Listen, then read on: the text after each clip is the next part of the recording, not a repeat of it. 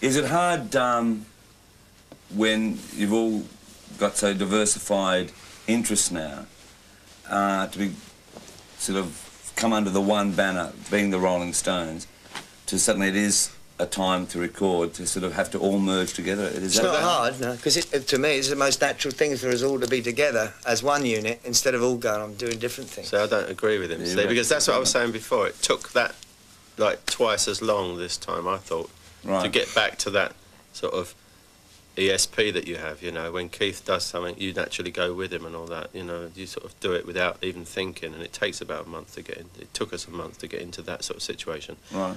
I was already brainwashed. Yeah, well, you jam with them a lot. Well, I live in New York with him, see, and he kind of goes around the house and falls around, but I don't, see. Well, I mean, going back to the time when you were doing the solo stuff, was it hard then to shake the Rolling Stones image? Not really, because I didn't play with other musicians. It was pretty much all what I was doing at home. Right. Just with one guitarist friend, that's all.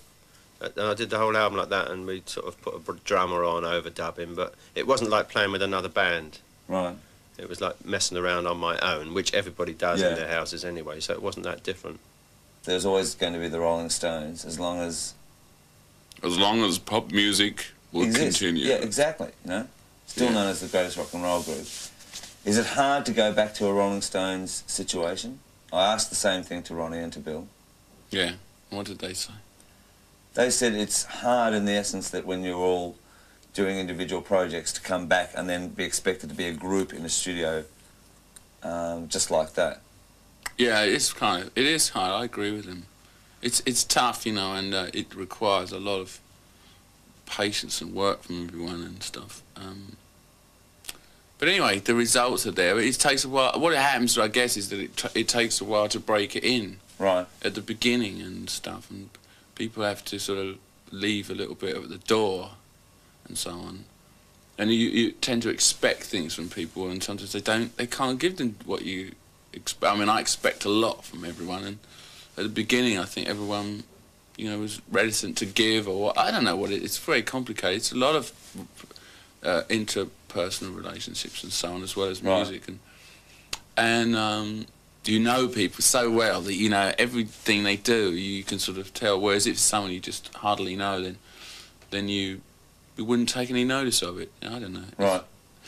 Okay. I mean, like just the very fact that you have to write songs, be it you or Keith or whoever, you know, and to go back into that situation. How hard is that? Because that surely is the hardest part. Just.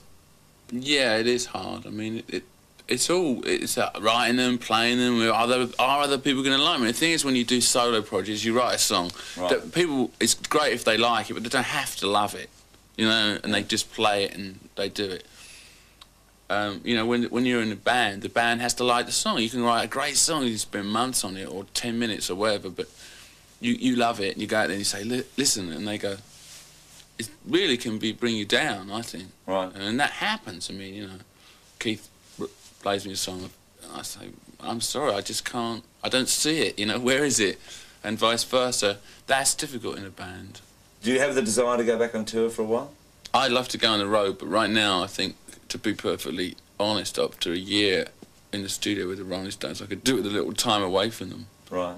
I mean, you know, I think it's a little bit, the relationships are a little bit fragile, and I think to go on the road, that will show on the stage. I mean, you've got to be, I don't say this to the Americans because they don't ask the questions right, but, you know, I think you've got to be more in harmony, and I think that you, otherwise the show on the road is the drag, it's boring, you know, it's not fun.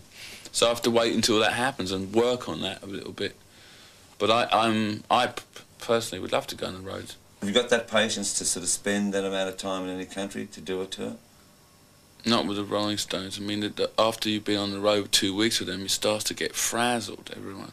Right. You know, you just said it. That was, I agree. You know, it gets really difficult. You know, people go absolutely mad. I don't know why this is. It's always been like that. And so that they don't tend to last, you know, 50 gigs is a lot. You know what I'm saying? Yourself and Jerry, did you ever think that you'd really become concerned as a father? I've always been concerned as a father. No, I mean, like, did you ever think in the early days that, bang, I'd be a father and...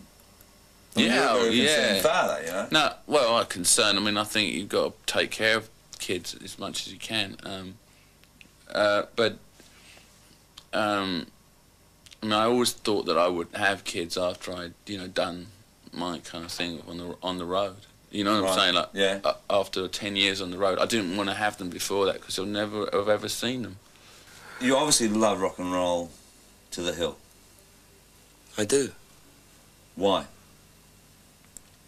If I knew that, then it would, you know, I mean, that's one of the things I ask myself occasionally, why, but it's, I don't know, but one minute it wasn't there, you know, living in England, BBC, you know, one minute it was how much is the dark in the wind, and then you give me Heartbreak Hotel, baby, and I know what I like. Right. You know, and it's really just a matter of that, it's just a feeling, right? More than anything to me, it's a, like, take me away.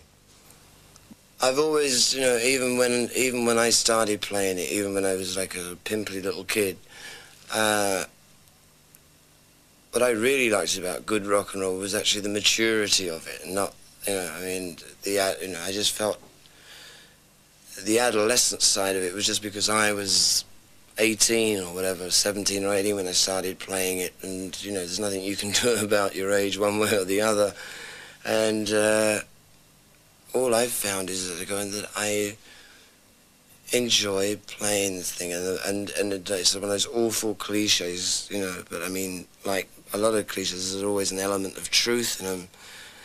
If, you know, it's the more you find out, the less you realise you know, and it's just fascinating, it's so intriguing to me, and especially with the Stones now, because we're probably in a position to make, you know, more than anybody else, we're still together, and to make the thing grow up, you know. Right. Because I started, you know, it wasn't just rock and roll, it was blues. I mean, I worked with Muddy Waters 6 months before he died. Right. You know, guys that, what else are you going to do? You know, fretwork or, you know, building model aeroplanes. I mean, it's all I can do. It's what I'm good at. It's what I love.